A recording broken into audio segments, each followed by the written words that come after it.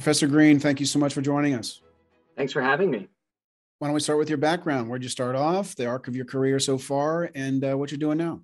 Sure. So after I graduated from college, I went to Capitol Hill and worked in the House of Representatives as a legislative aide for 5 years. And during my time there, I got very interested in Congress and congressional politics. So from there, I jumped to graduate school and went to Yale University and got a PhD in political science with a focus on American politics. And since then, I've been teaching at the Catholic University of America in Washington, D.C.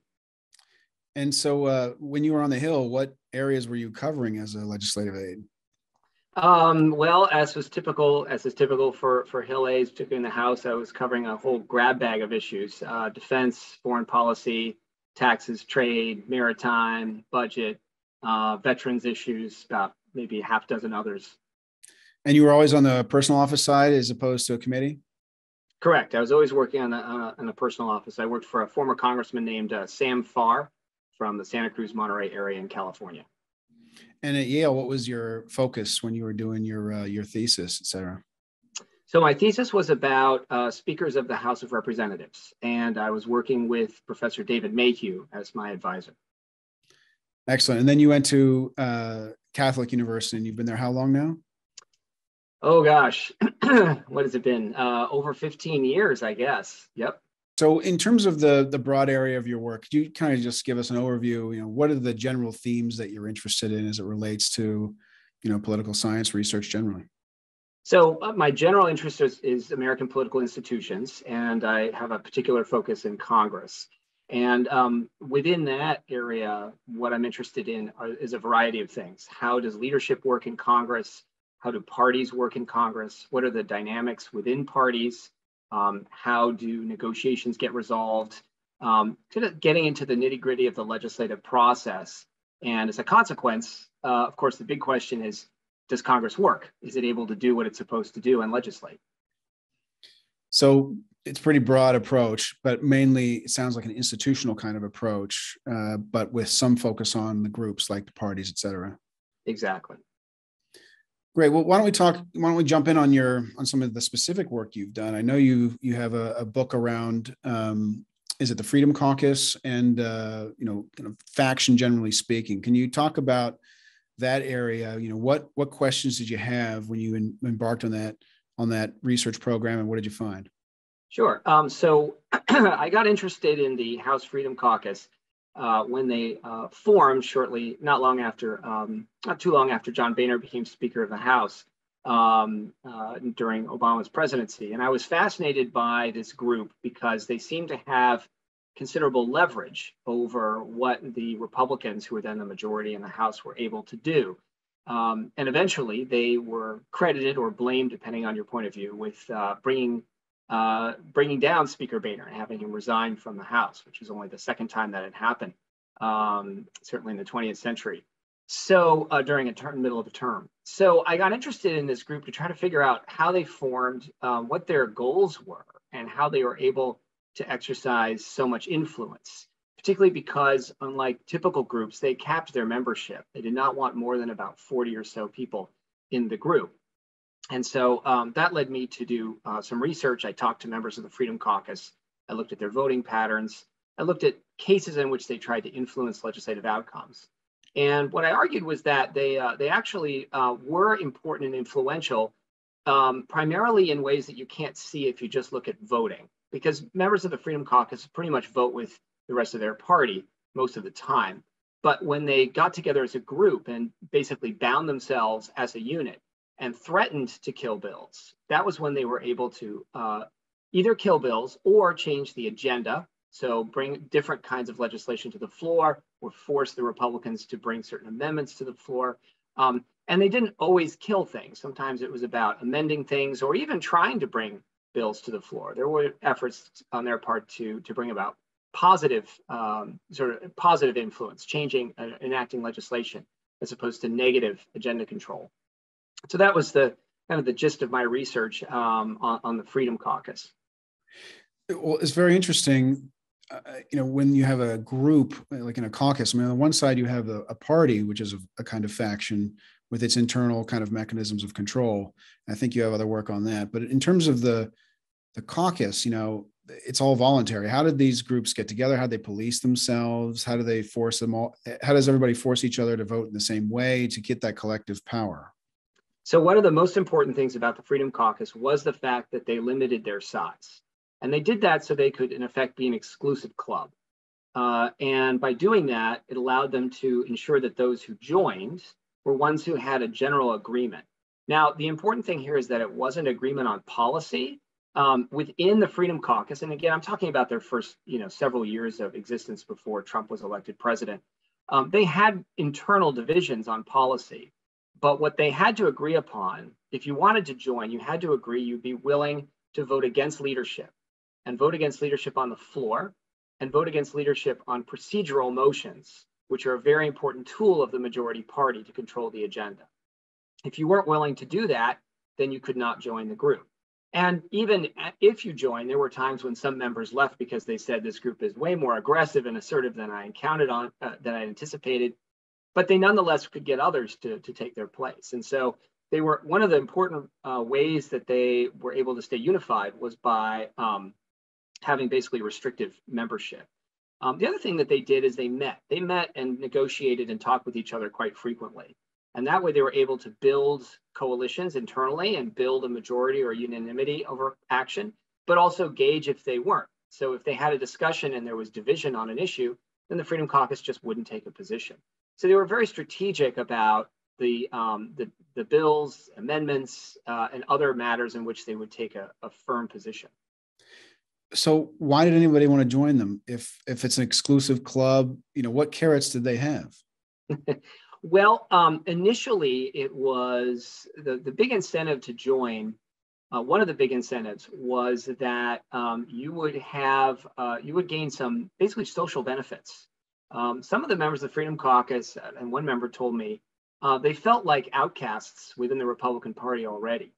They didn't really have a lot of friends. They didn't get along with members. They didn't agree with the kind of norms of behavior that you have to follow when you're a member of Congress.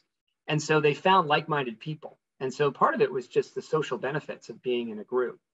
But also there was an ideological component that a lot of the members were very unhappy with their leadership. They felt that Boehner was not an effective speaker. He wasn't challenging the Obama administration hard enough. He was too willing to make deals and compromises. And they found in this group people who agreed with them on that and were willing to actually do something about it. And so you say they met often. How often did they meet? Was it every day, every week, every 2 weeks? Oh, I don't remember exactly how often. It wasn't every day. I think it was either weekly or monthly initially, something like that. And the only thing they really had to punish someone is to kick them out. Correct. They could certainly do that if they felt someone was not a loyal enough member of the caucus. There's very few known instances of them actually kicking people out of the group. The closest you could probably get would have been a more recent example when Justin Amash, who was a libertarian member of the group, was such an outspoken opponent of Trump that they effectively kicked him out.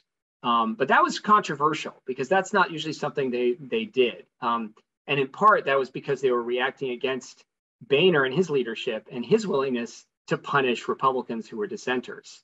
So if you form a group in opposition to someone who does that, you wouldn't necessarily want to follow the same path and be kind of group that punishes folks for not agreeing with you all the time. And so ultimately for the Freedom Caucus, what did you find in their effectiveness? Did they get things done? Were they responsible for Boehner? What did you find? So in terms of political effectiveness, I argue that they were actually fairly effective.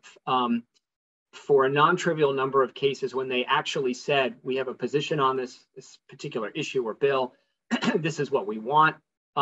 They were, I can't remember the exact percentage, but roughly 40% of the time, they were effective in blocking legislation, blocking amendments, changing the agenda of the floor agenda.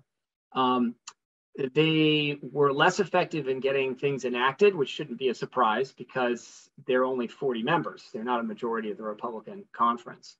One of the things I do argue, though, is that their influence over Boehner's decision to leave is overstated. They were unhappy with Boehner, and one of their members, Mark Meadows, had filed basically a motion to vacate the chair, which is used to remove a speaker if a majority of the House vote for that motion. But it was never brought to the floor. And when members of the Freedom Caucus went to Boehner and said, we're unhappy with you, we have this motion to vacate the chair out there, we think it's time for you to consider going, they were actually surprised when Boehner said, I'm going to leave. And he did it as much because he was tired of dealing with the Freedom Caucus and had been for a long time. In his mind, he was getting attacked constantly for doing what he thought was his job. And he ultimately believed, rightly or wrongly, that if he went to the floor for a vote, he would win. The Democrats were not going to vote to remove him as speaker, but it would have forced his members to take a position on whether to keep him. And he was not that popular among Republicans. So I think what I argue is that it was really more the straw that broke the camel's back, as opposed to a successful effort by the caucus to push him out against his will. I'm curious about their effectiveness given the Hastert rule. Was that the main reason they were able to be effective, is because Boehner wouldn't bring majority back bills to the floor if it excluded them? Well, in general, speakers don't like to bring bills to the floor that require the other party to pass them.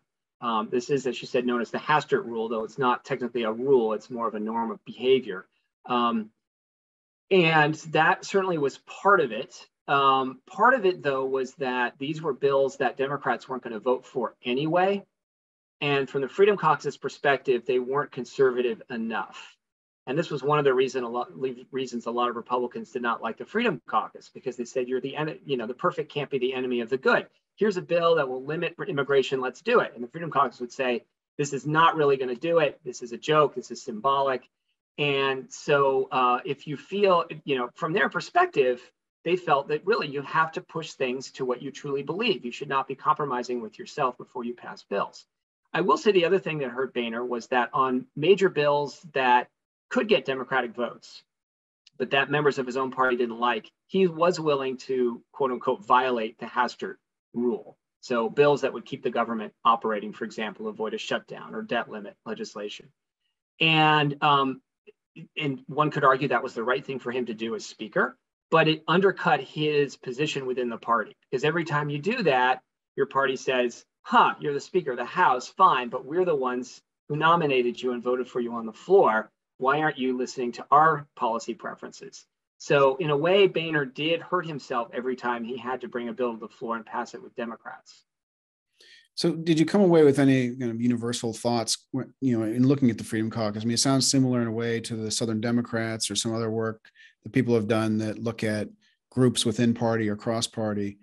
Did you come away with any appreciation of how these kind of factions get together, are effective or not effective?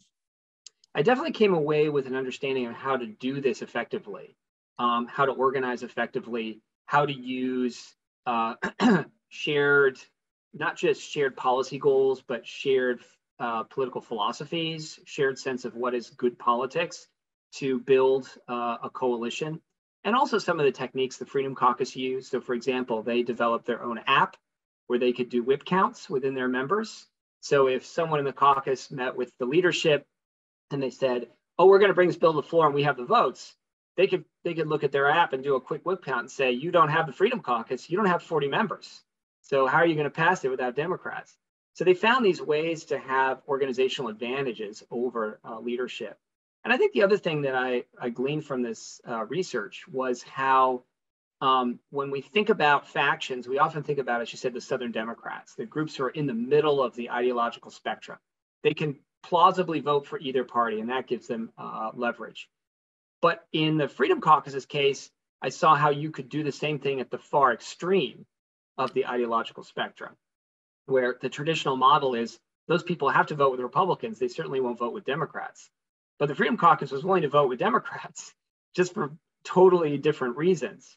And so it's important to understand that members can, quote, cross party lines for reasons other than shared ideological preferences. It can be because, for example, they just genuinely believe a bill is bad or it's not conservative or liberal enough.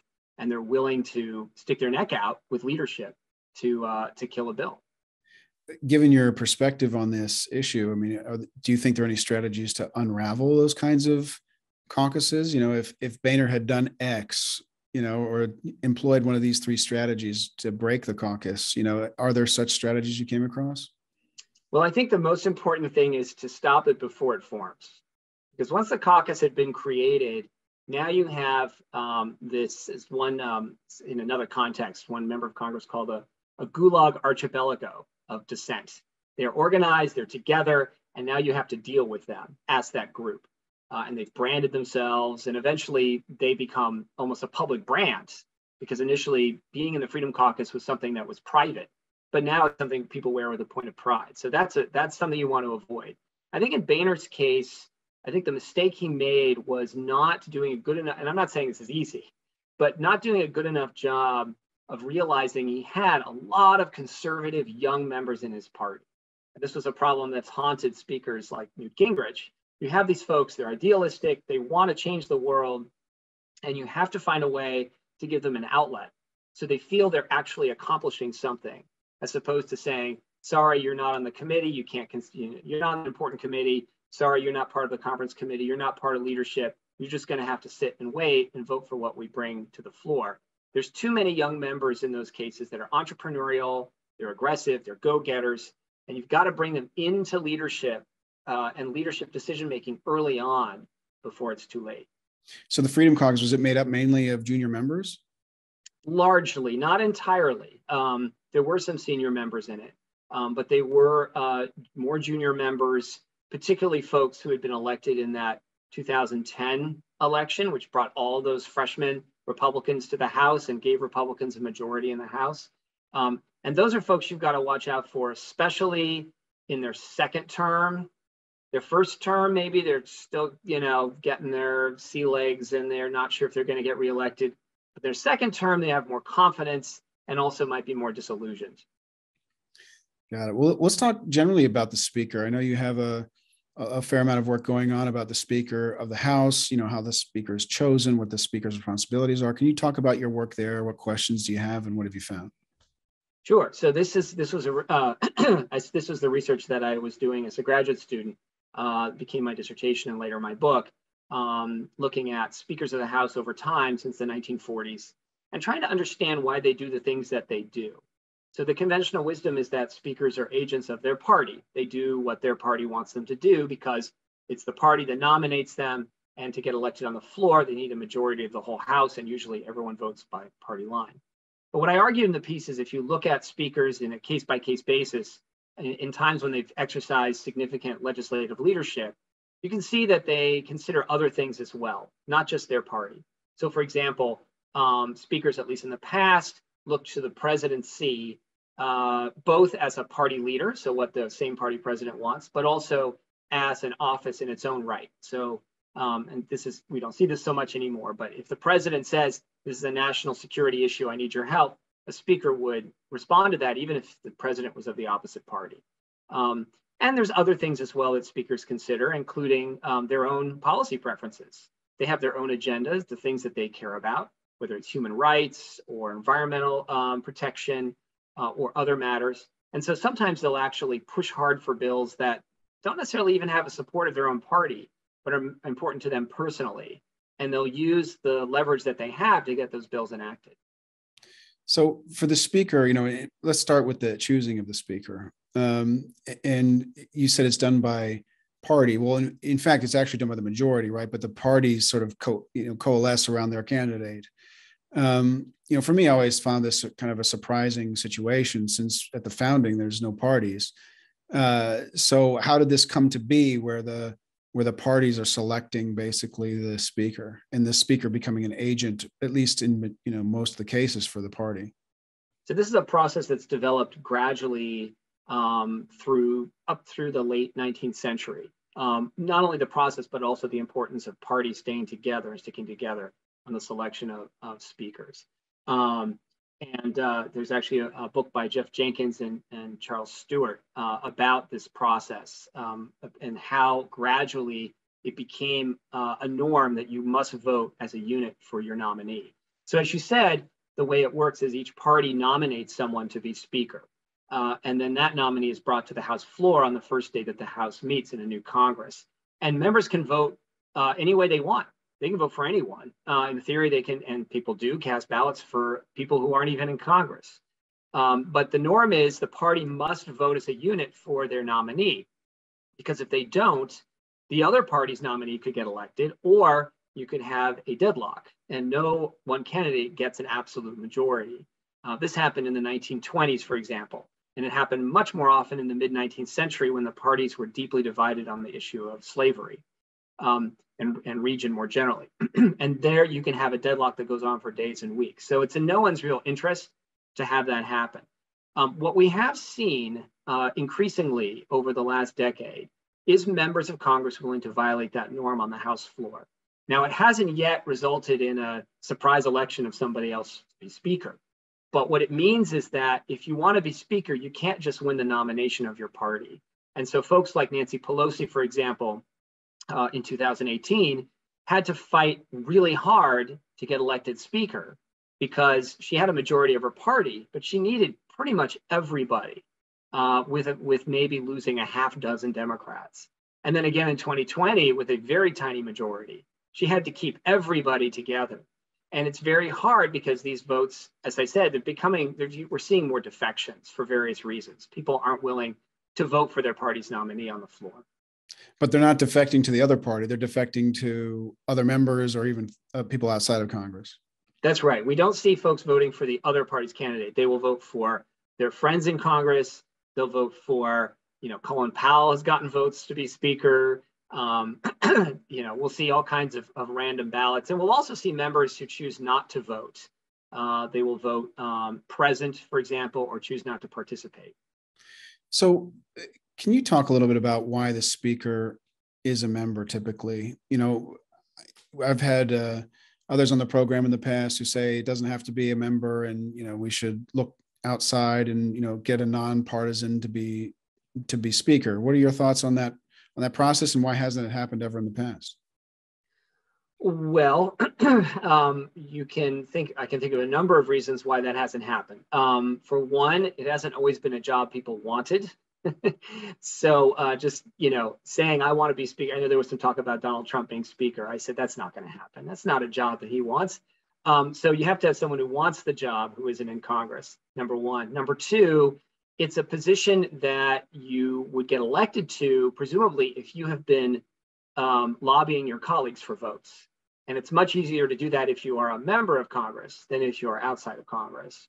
In addition, I think members of Congress are very cautious about picking somebody who is not one of their own members, because the speaker is asked to do a lot of things for members of Congress, sometimes very small things. I need a new carpet for my office. I want to go on this congressional delegation trip. They want someone who understands them and knows their interests and knows their districts. And someone from the outside is not likely to do that. And it's a big risk. You pick somebody who is from the outside, you have no idea what they'll be like as speaker. Can you go through what the speaker responsibilities are and how they've changed over time? And originally, they didn't have much of an office, and now they have a tremendous number of staff. So tell us about the speaker role and how it's evolved. So briefly, when the speakership was first created and its early occupants took the office, the primary thought was that it was a parliamentary position, kind of like the speaker in the House of Commons in England. Their job was to just neutrally enforce the rules. But it didn't take long, as parties were developing and factions were developing, for people who took this position to say, actually, I could use this to help my party. One of the most important early speakers in that regard was Henry Clay, who was a much more aggressive and assertive speaker than what the House had seen before. And so gradually, the speaker becomes a more partisan position, and in the process also begins to acquire and use more formal and informal tools at his or her disposal. And if you fast forward to today and think of the things speakers have to do, it's a far cry from 150, 200 years ago. They do press conferences, right? Nancy Pelosi just had a press conference on Ukraine, right? You couldn't imagine a speaker 200 years ago being asked about what's going on in Eastern Europe. So they have to have media skills. They've got a lot of staff who work for leadership or in communications, Twitter, Facebook, LinkedIn, all this kind of public profiling. They're responsible for, of course, the day-to-day meeting of the House. They're rarely actually presiding over it, but they are technically in charge of presiding over the House of Representatives. Depending on the rules of their party in the House and what their party will accept from them, they play a role in choosing committee members, and committee chairs in their party. They, as I said, they do a lot of favors for members. They will often get involved in the legislative process with negotiations, particularly between the House and Senate, or when they involve the president, these sort of high-profile negotiations. They help their members raise money for their campaigns. They do a lot of campaign work. The list goes on and on. The speakers have a lot of duties and responsibilities. So how about the responsibilities as it relates to time of Congress, whether it's committee time, floor time? How do they control that? Is it absolute control, or there's any guidelines about it? Well, they don't, when it comes to the use of time, at least in the whole House, floor time, they don't usually exercise absolute control over that. They work with other leaders, particularly the majority leader, to set the agenda, and then the majority whip to figure out, do we have a majority for a bill? What's the coalitions that we have to deal with in the legislative, on the upcoming agenda? So they'll work with other leaders on that. And then committees, that's usually something that committee chairs are responsible for primarily, and they may or may not work with the ranking member of their committee, depending on the relationship they have with that person. So speakers, their primary sphere is going to be the floor, but even there, they're sharing the decision making on what happens in the floor with other leaders. But they decide when Congress is in session. So whether the Congress is working 2 days a week or 5 days a week or 2 weeks at a stretch in Washington is up to the speaker, correct? Yes, but again, I think they usually work with other leaders on that. And I should say also with committee chairs too, because they need to know if a committee chair's got a bill that's coming up, what's that bill? Do you have a majority for it? And then schedule accordingly. But if you're talking about just the general schedule for each year, the speaker is an important player in setting that schedule, yes. And so then when it comes to the bills, deciding what goes on the floor, what's basically vetoed or doesn't come to the floor, and the rules by which it's considered on the floor, that's still under the control of the speaker under the current rules, et cetera, compared to the past where it wasn't necessarily in their control, correct? Right. So the speaker does play an important role in what comes to the floor and the terms by which they come to the floor. But again, this is something that speakers share with other members. They share with members of the Rules Committee. Having said that, members of the Rules Committee are going to check with the speaker before they bring something to the floor to make sure she approves. And then also members of the Rules Committee on the majority side are picked by the speaker. So they're thinking directly about what the speaker wants, since they wouldn't be there if she hadn't put them on the committee in the first place. Yeah. So ultimately, the speaker controls the Rules Committee through this kind of appointments process. So can you talk about, what role does the speaker have and who's on what committees? Either the chairman of the committees, the ranking members, and the regular members of committees. So each party has their own rules for choosing who's on committees, but generally speaking, they both have what you could call a committee on committees. So these are other members whose job is to decide who is on what committee. And so in that way, one might say, well, this is really kind of a power that's being spread out. It's not centralized. The speaker doesn't have much of a role. However, first of all, many, if not a majority of those people on the committee and committees were put there by the speaker. So again, they're looking to the speaker as guidance on decision making. And also, oftentimes the voting is weighted. So the speaker has more votes than other members on the committee. So it's not the only way by which you can get on a committee. And in fact, it's possible to appeal your decision in the Democratic Party anyway. You can have a vote by the Democratic Caucus. If you're not happy with what the committee decided, you can appeal it to the full party. But rarely does that happen, and even more rarely is the decision of the committee and committees overturned. So the speaker does play a very important role. I would sort of summarize it this way. If I were a freshman member and I really wanted to be on a committee, the first thing I do is reach out to the speaker. That's the first thing I do. Even if she is not the one who makes the decision, you want her on your side, because she in turn can influence a lot of other people to help to be on your side as well. So for me, I find this whole process kind of incredible because it's outside of it's sort of an extra congressional procedure to decide who's on what committees rather than a kind of intra-congressional procedure. It's controlled by each individual party rather than a kind of a general vote. So again, even in the committee side, how did that evolve over time? Was it always something that was kind of controlled by parties, even in the early days of committees, or is this something that evolved later? So the process has changed over time, and the pattern is changed by chamber. So let me take the Senate, for example. So we're talking about the Speaker in the House, but in the Senate, and a number of occasions early in its history, members were picked on committees by a vote of the full Senate. Every member votes on who's going to be on what committee. But you can see the problem of that if you're in a chamber that starts to get big, and particularly one that has parties. And the House of Representatives, which has always been bigger than the Senate, that's just not a process that could really last for long. It's just not realistic to expect that. And actually, I would say, although it might seem that everyone should have a say in who's on what committees, not only is that difficult to do as a practical matter, but in fact, I would argue that in Congress, it's a more democratically determined process than in many state legislatures, where the Speaker picks everybody on all committees by herself or himself. And in that case, there's really nothing you can do. If the Speaker doesn't like you, you can't appeal to others. There's no group that can help you out. It really boils down to one person. So even though power is fairly centralized in Congress and especially the House, it's still not as centralized as it could be. Well, I guess it depends on if the Speaker's choosing, it's going to be, and the Speaker's political, it's going to be mainly a politically driven appointment, right? Whereas if there were some other criteria like competence, for instance, or expertise or whatever, then you might come out with a very different set of people. So I wonder, in your thought process, thinking through the Speaker's role, do you think it's a positive influence for the capacity of the institution as a whole, or do you think this is a hindrance to Congress's acting effectively, since you're probably not going to get the best people in the best roles, or it's going to be driven more for political reasons? I think that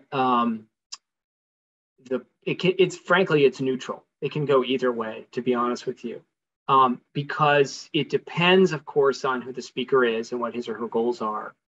But I think the fact that in the House and in the Senate as well, other members are involved, reduces the likelihood that someone is chosen who is not competent or capable. And the reason for that, I say that, is because if a committee has a chair who is incompetent or is making a lot of mistakes, or members who are doing that, that gets media coverage, and that brings negative attention on Congress and on the party that member is from. And members of Congress realize that. And we see that even in the highly partisan Congress we have today, there are occasionally hot races for chairs for committees. And somebody who is really a showboat is saying, oh, I've got this 2 million Twitter followers, and I'm going to take on the administration. And but then you hear members say, okay, that's great, but I kind of want somebody who gets bills passed. I want somebody who will consider my legislative interests as opposed to how many Twitter followers I have. So as long as there's enough members of Congress who have that understanding that their role is to legislate and that their reputation is tied with that ability to legislate, then I think if you have a somewhat open or more democratic process, even one that's fairly controlled like it is in the House and Senate, you're less likely to have those mistakes made in appointments than if it's all with just one individual leader. Does it matter less now? People talk about how so much power is centralized in the Speaker into the current pendulum swing, if you will, that committees matter less, and who cares if you're on committee X, Y, or Z, because you have your external constituency and everything goes through the Speaker anyway. So what are your thoughts on that? I do think that committees matter less than they used to. In fact, it's been shown through social science research in a number of ways that committees don't meet as often. They're not doing as much as they used to. And that goes back to the 1990s. And I think that's a serious problem. I don't know that I would go back to the days of Rayburn, where committees were these autonomous fiefdoms that could decide independently whether a good bill came to the floor. But the flip side is that committees are a potentially really valuable source of expertise and policy generation. And if they can't meet very often, if they're always looking to leadership to tell them whether they ought to meet or what their agenda should be, that's really curtailing the ability of Congress to be innovative and develop new policy solutions to significant social problems. Yeah, and talking about the speakers, I mean, you've done particular work on Newt Gingrich, and a very colorful speaker.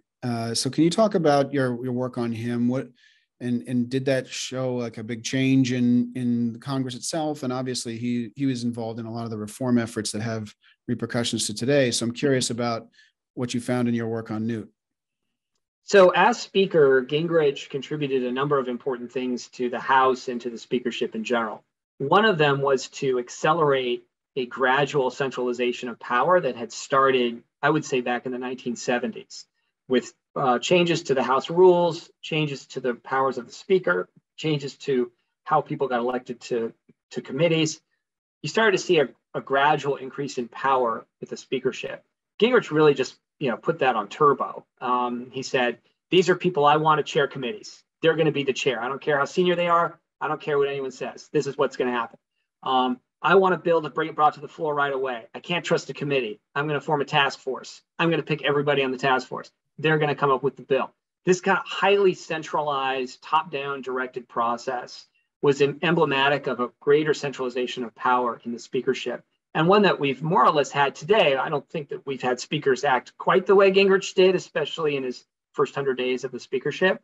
But this idea that speakers have this outsized leverage over other members and can control the legislative process is something that is to a great degree, though not entirely, due to Gingrich. I think another thing that Gingrich did is he accelerated this attention to the speaker as sort of emblematic of the House in the public sphere. So you look to the speaker. So the House is equal to Pelosi or to John Boehner or Paul Ryan. Before, speakers were prominent, but it wasn't like everyone knew who Tom Foley was, for example, the speaker before Newt Gingrich. So I think that's a second important contribution among many that Gingrich made as Speaker of the House. What about the legacy of some of the decisions made during Gingrich's time? So, for instance, going back to the district for, not moving the families to DC, reducing the staff. What's your perspective on some of those big changes? So again, this was something I think Gingrich accelerated. The process was already beginning, where members with air travel becoming cheaper and increased pressure to raise money and to go to your district to do fundraisers and meet with constituents, you had folks who were members of this so-called Tuesday to Thursday club. Now, that had originally been something that was seen as a kind of not a brand of shame, but something that was used as a sort of epithet. So Tip O'Neill was a member of the Tuesday to Thursday club before he became speaker, because he was always taking a train to Boston. He said, "You're not serious. Why aren't you here 5 days a week? What's wrong with you?" By the time Gingrich had become speaker, you already had a lot of members who were doing that anyway. But what he did as speaker, and I would argue before that as minority leader, is he told Republicans being in DC is a political liability. So it's not just you need to be elsewhere to raise money, but being here hurts your reputation. And we want to make Democrats look like they're the party of DC, not the party of the people. So it's important that we not be here.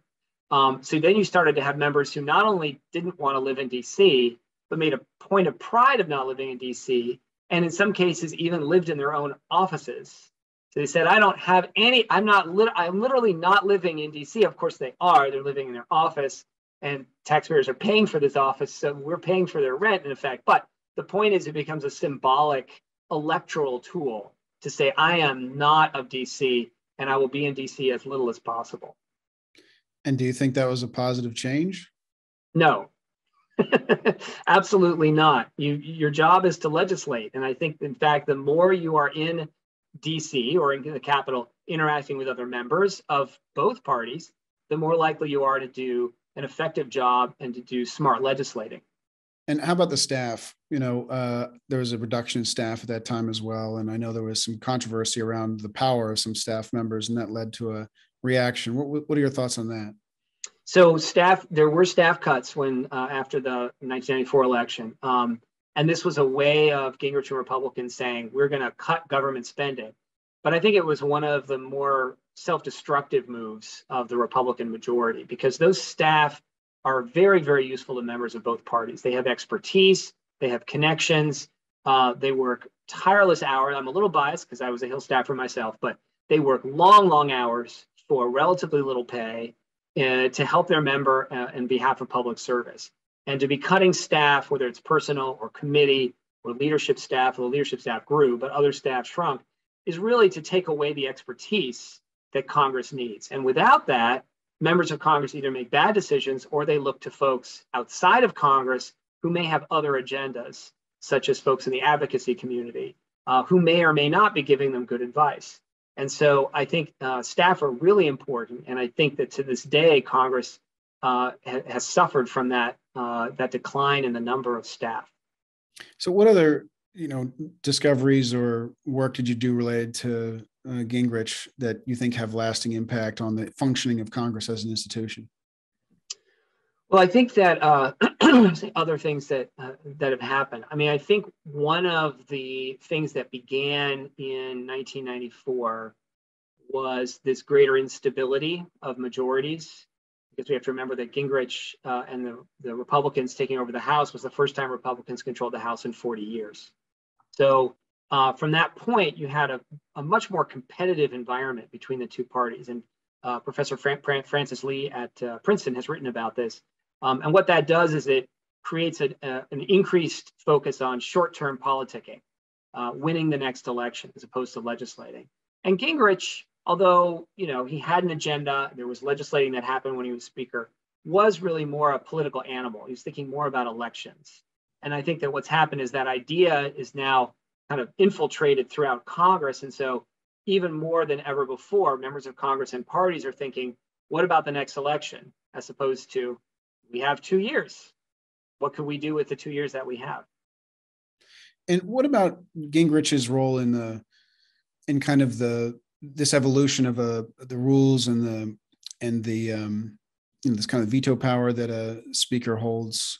Did that change at that time, or was it just a continuation of what happened previously? It was not a little bit of a continuation, but I would say that was much more a Gingrich innovation. If you look at previous speakers, you didn't see speakers, certainly not Tom Foley, Jim Wright a little bit, to some extent Tip O'Neill, sort of willing to interject themselves in the legislative process and block bills. But Gingrich was, especially early in his speakership, was a much more active participant in developing the legislative agenda and deciding what comes to the floor and what doesn't. And I would say since then, speakers have generally followed that same pattern.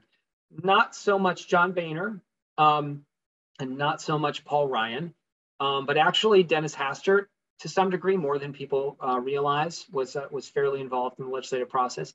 And of course, Nancy Pelosi, who is much more willing to exercise power on behalf of bills that she favors and against bills that she disfavors. So let's talk a little bit about the notion of the discharge petition. So you've done some work on this, because I always find it surprising that a bill that has a majority support, regardless of how that factors into party support, right? There's a majority of the Congress supports something, and in theory, the speaker can block it through the Rules Committee or however. And then not only that, there's this informal Hastert rule, but let's just focus on the discharge petition for a second. So what's the mechanism by which that works, and what have the data told you in the work you did to look at that? So the discharge petition is this interesting mechanism, as you say. It allows a majority of the House to bring a bill to the floor, and it requires actually signing a petition. And if a majority of the House of 218 members sign this petition, then a bill, if it has not yet come to the floor, then comes to the floor and is subject to debate and a vote. And it can happen because, as you say, speakers don't want bills to come to the floor. Traditionally, it was used because committee chairs did not want bills to come to the floor. So they exercised their negative agenda power to prevent these bills from moving forward. And in principle, it is a way for a more democratic process to circumvent a less democratic one, or one in which power is centralized. But what happened starting in the 1970s is it became more and more a partisan instrument, and especially a symbolic one. Once, and I believe it was in 1993 that the signatures were made public.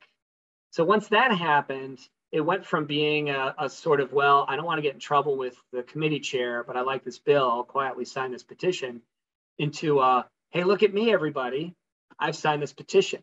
And effectively now they're really only used by the minority party to say, isn't this a great bill? Why is that horrible majority party keeping it from coming to the floor?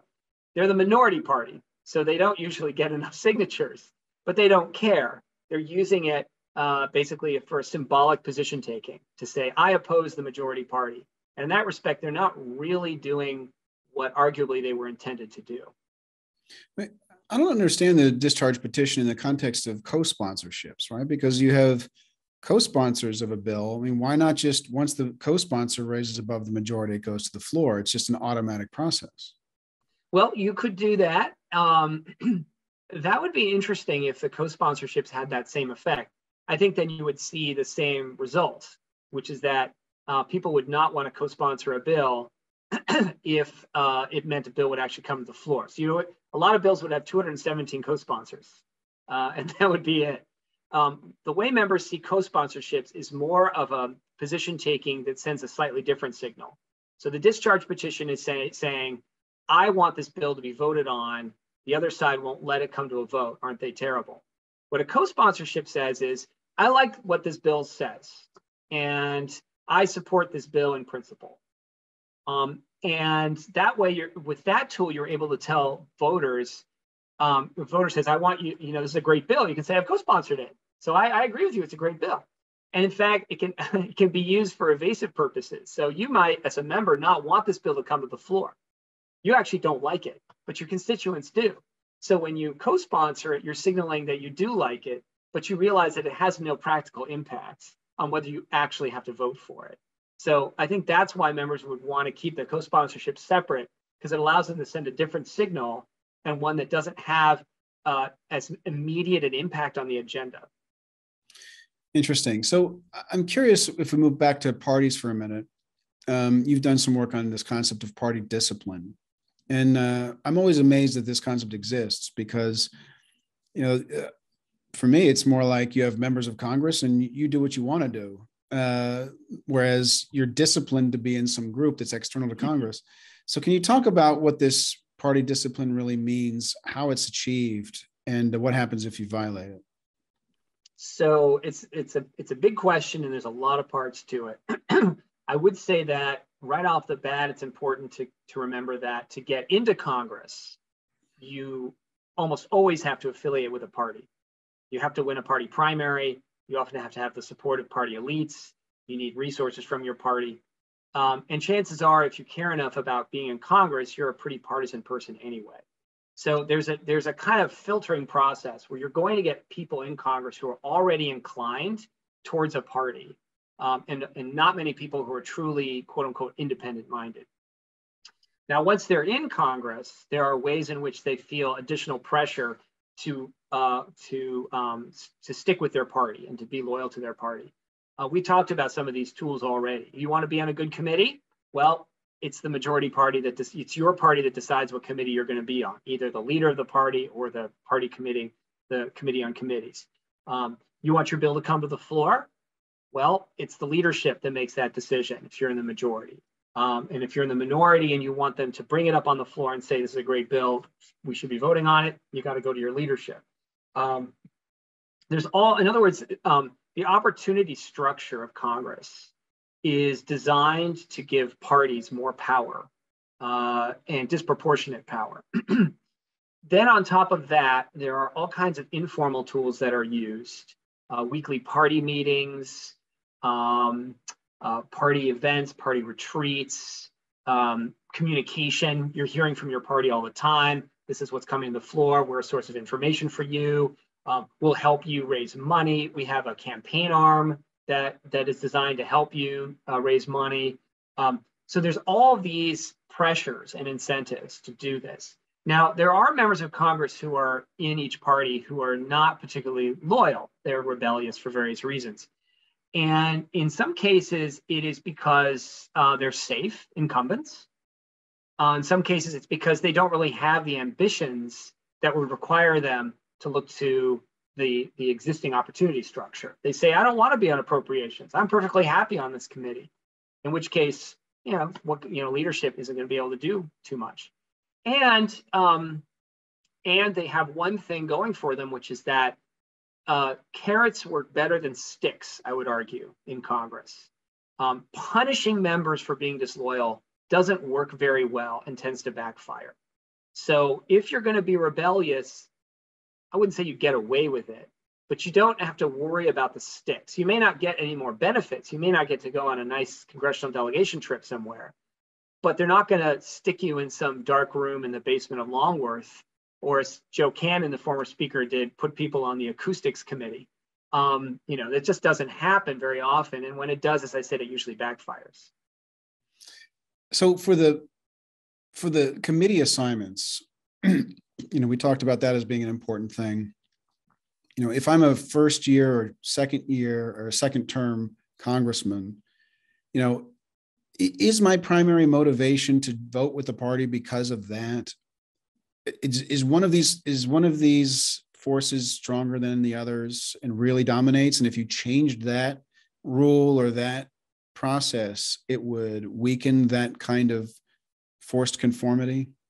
It would be a great natural experiment to just have a Congress where, as you say, you get on a committee because a majority of people vote for you to be on the committee, and the party doesn't give you any resources, and to see what would happen.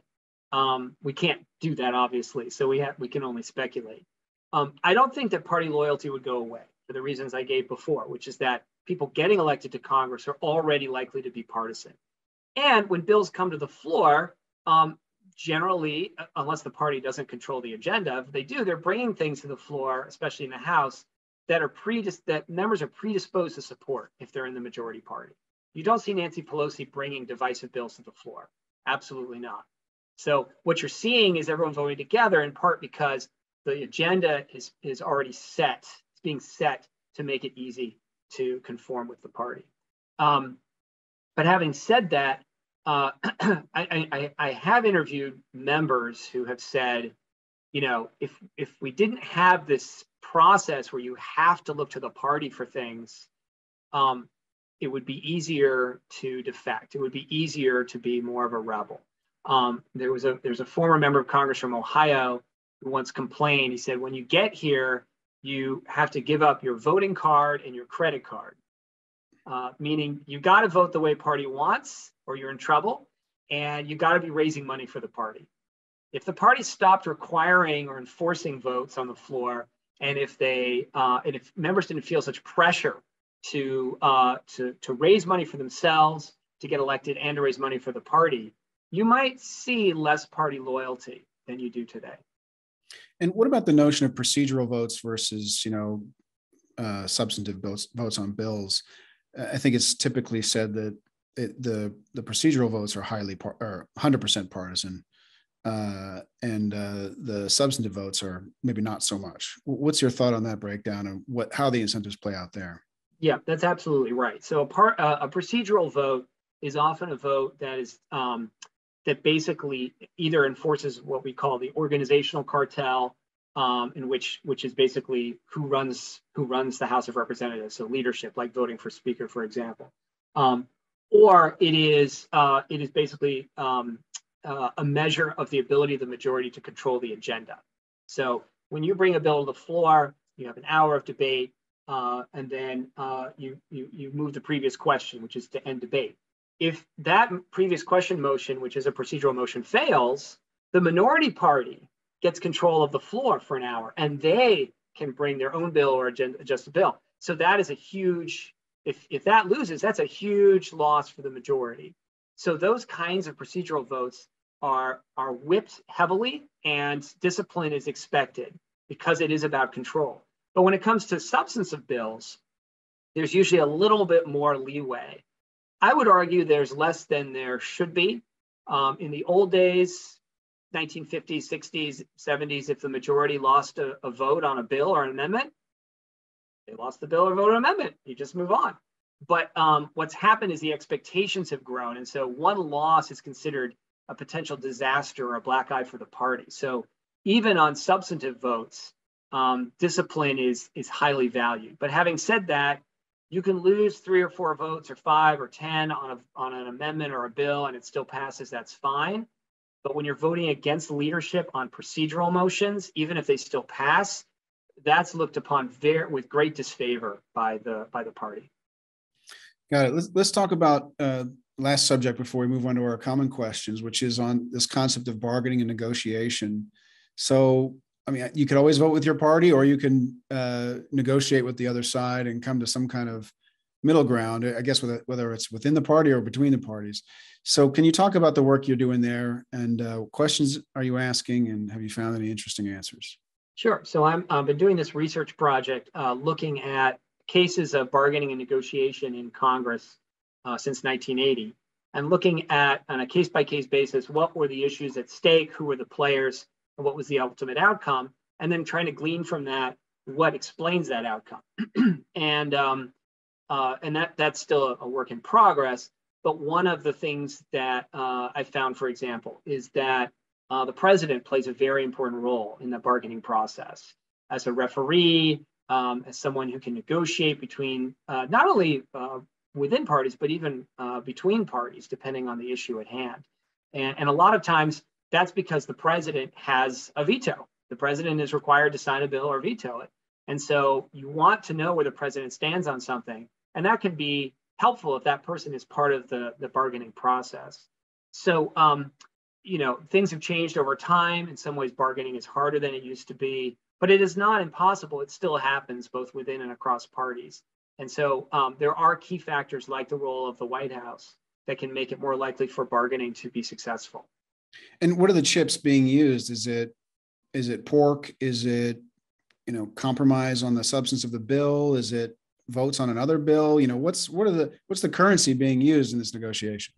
All those are currencies that can be used. So sometimes it's about saying, if you do this on this bill, if you give up on this particular provision, I'll make sure that gets into another bill, or I'll do something else. If you're president, I'll issue an executive order that has the same effect. Something that happens. Sometimes it is just downright persuasion, just saying, look, I think this is important. It matters to me as president that you do this, that kind of thing. Presidents they have a certain gravitas, whether you like them or not, particular presidents, they have gravitas. They come into a room and members listen, and they can have some significant persuasion powers as a result. And what about between the members? How is that negotiation happening? How are the bargains struck? Some of the same things are used when when it's a member-to-member negotiation. So, for example, it might be, well, can you modify this bill in this way to appeal to my constituency or my concerns, or can we have another bill introduced? Can we, can you give a speech on the floor that clarifies what this bill does?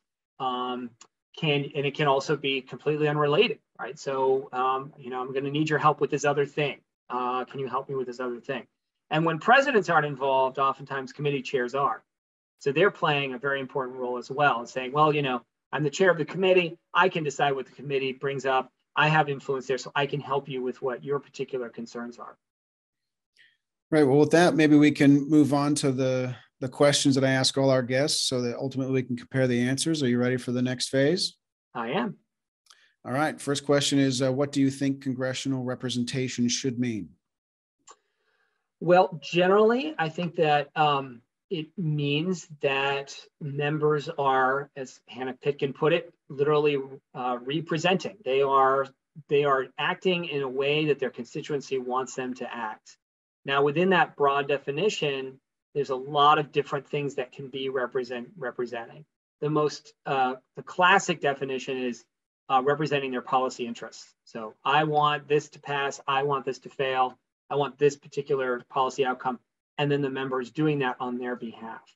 But it can get complicated because constituencies have different interests, competing interests, And constituencies care about other things as well. So in some cases, it is, I want somebody who represents me because they look like me. They have similar background as me. They have it's descriptive representation. And I think that's a perfectly legitimate way of representing. And obviously, it's going to be combined with other things. But to me, representation is acting, serving, or appearing in ways that reflect what your constituency wants. So you're not a Burkean judgment person. You really are a kind of a window to the direct beliefs of the constituency versus a member who would exercise their judgment about what they think is in the best interest of the constituency. No, I would actually fold that Burkean approach into that as well, because a member could act in a way, a member of Congress could act in a way that they think is best.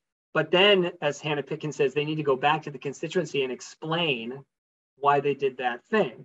So it's a dynamic relationship. And if you just do what you want and don't talk to your constituency, you're not representing.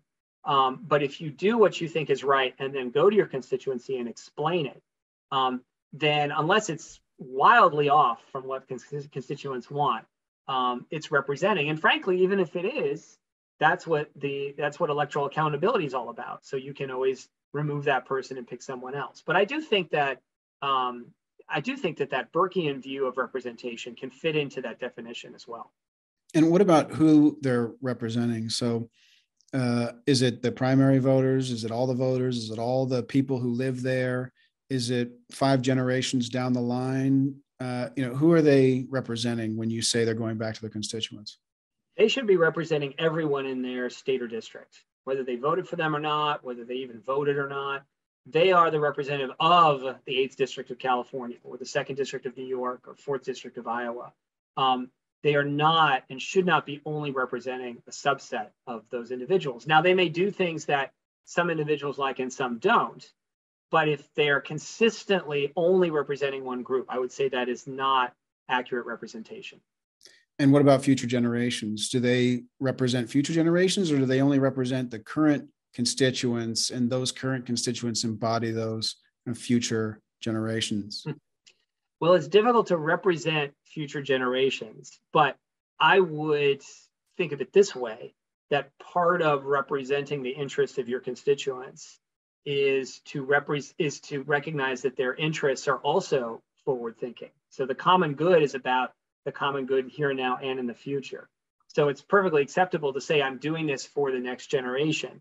The challenge, of course, is if your constituents disagree with you and think, yeah, but that's hurting me now. So again, that's where the Burke's view representation fits in. You can say, look, I know you don't want us to raise gas prices tenfold, but we have to do something about global warming for the future. And this is in everyone's interest, including those of us who aren't here, haven't been born yet. All right. Next question is, how would your ideal Congress allocate its time? Would you go pre-Newt? Would you go, 50 years ago? How many days should they spend in DC versus home? How should they be allocated the time when they're here?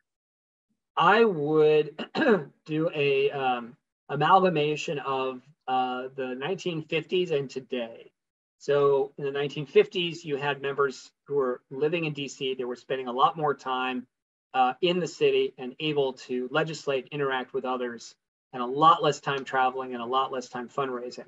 However, they were also spending a good amount of time doing things other than legislating, gallivanting about, frankly, to be polite about it. And so it's sort of a lack of seriousness of purpose. And so to me, they should be allocating most of their time legislating, meeting with constituents in DC, sitting on their committees, debating, discussing issues, interacting with members of both parties, voting, debating on the floor, like 5 days a week, and not spending 6 to 8 hours every day fundraising as they do today. Right. Next question is, how should debate, deliberation, or dialogue occur or be structured in Congress? And, should it be on the floor, in the committees? Should it be in back rooms? Should it be transparent? What are your thoughts on how that should happen? I don't have it's not popular to say that debate should be private. I actually don't have a problem with discussions that are behind closed doors. I think a lot gets done behind closed doors. Where I think the biggest reform, and I think a lot of it does happen behind closed doors, where I think the biggest reform is necessary is the way the debate is structured on the floor of the House of Representatives, especially, which is basically a kind of adversarial tit for tat process where people get up, they give their speech, then they sit down, the other side gives their speech. It's not enough, there's not enough dialogue between members. And a lot of it is about trying to get that, that soundbite that you can post on YouTube. I would prefer to see something along the lines of what the House experimented with, I believe in the 103rd Congress, 1993-94, where they tried a series of Oxford-style debates during special orders, where two members got up and basically they took opposite sides of a question, right? Should taxes be raised or lowered? Does the government have a role in regulating welfare or providing welfare? And each side would present their case, and then they would actually debate. They'd say, well, in response to what you said, I would say this. Well, in response to your point, I would say this. And you learn from that. The public learns from that, and then members learn from that. They learn about why other people in Congress of the opposite party have the views that they do. I don't think it would persuade. I don't think it would change people's minds necessarily, but it would be a much more constructive and educational process for all involved. And for the committee side, do you have any thoughts about how that discussion should happen? You know, whether it should be open or closed, and what process it should take place? Well, you know, committees can also be that way, the same way I described the House floor. Not always that way because they're smaller, and so you can see often more dialogue back and forth between members. I do think that dialogue in general is something that should be encouraged in committees to the extent it doesn't happen already. But I think also that good amount of committee work would be done behind closed doors, hopefully by both parties. I have seen committees at work, not in Congress, but in other legislatures, where the majority gets together behind closed doors. They say, this is what we're going to do. And then they come to the committee, and the minority's like, we don't understand. It's too bad. We've already made that decision. That is not what I would encourage, but rather both parties sitting down and negotiating, talking. And in that regard, I think the biggest reform could really be done with the hearing process, because too many hearings are, again, about grandstanding. Turnout is often low. You know, the questions that are being asked are gotcha questions. I would prefer to see more hearings that were really about substantive debates and gathering facts on problems and issues. Right. Next question is, what fundamental institutional improvement should Congress make within a 50-year time frame? Less fundraising. Quite frankly, the first thing that comes to mind, find a way, and I'm not saying it's easy, but find a way to cut the amount of time that's spent raising money, because that is sucking time away from members of Congress when they could be legislating, getting to know each other, interacting with others. It's demoralizing to the members. They don't usually like it. It creates a weird dynamic where you're electing people who then spend a third of their time trying to get reelected, as opposed to legislating as a means of getting reelected. So I think that is one of the if not the most important, one of the most important ways that Congress could reform itself. Right. Next one is, what book or article most shaped your thinking with respect to congressional reform? Well, there's a number of books that have done that. I mean, I'll mention two. I would mention first my dissertation advisor, David Mayhew, his book about Congress, the Electoral Connection, which is not about reform, but it is about the incentives that members face to act in certain ways that are often counter to what we would expect from Congress. So taking positions on things, taking credit for things, as opposed to actually legislating. And I think in that book, he really nails the problem of incentive structures. You've got to deal with the incentives that members have you have to change those if you want to reform the institution. The other would be Julian Zelizer's book on reform, on Capitol Hill, I think it's called, about reform, the reform period of the 1970s. I think he does a really good job of explaining that reform process, why it happened, how it unfolded. And I think it's a really useful roadmap for those who are interested in reforming Congress again. Great. Well, next question is really about your future. What plans do you have? What new books do you have on tap, and what's the long range for your research? So I have this book forthcoming on Newt Gingrich and his time in Congress. So I have that in the works. I have this project on negotiation in Congress and collecting these cases of negotiation over time, which I'm excited about as that moves forward. I have been looking at the impact of the January 6th assault on the U.S. Capitol on the way Congress operates. And one of the things I've been looking at is the way in which it changed relationships between members detrimentally, and how that personal impact that members had of that event might shape the way they legislate. I have also been doing some research on the Freedom Caucus and how it changed under Donald Trump and moved from, I would argue, a more legislatively oriented conservative group to one that was focused more on power and developing relationships with the White House. And then I've also been looking at state legislatures to kind of get some inspiration, some ideas of ways Congress could be structured, could reform itself. And I've learned a great deal about the ways in which Congress is actually, in some ways, a stronger institution, a more effective institution than state legislatures. But also, I've seen some things that states do that could be useful for Congress to look at if they're thinking about reform. Great. Well, Professor Green, thank you so much for your time, and best of luck with your future work. Thank you very much.